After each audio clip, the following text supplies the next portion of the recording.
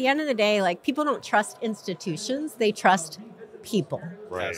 And trust is really the coin of the realm in any sort of relationship, whether it's a marriage, whether it's a business deal, or whether it's a partnership between the government and the private sector. And for years and years, you guys know this, for years and years, we talked about public-private partnerships, and it became sort of meaningless. And I saw this. I spent the last 4.5 years at Morgan Stanley that was the most important experience for this job.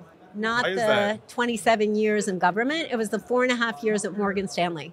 Wow. And so, because I actually looked back at government and said, oh man, that's not working as well as it should at the end of the day. And so a lot of what I'm trying to do to build trust and to do outreach and to be value added and to be transparent, to be relevant, is sort of based on having seen the government from the private sector.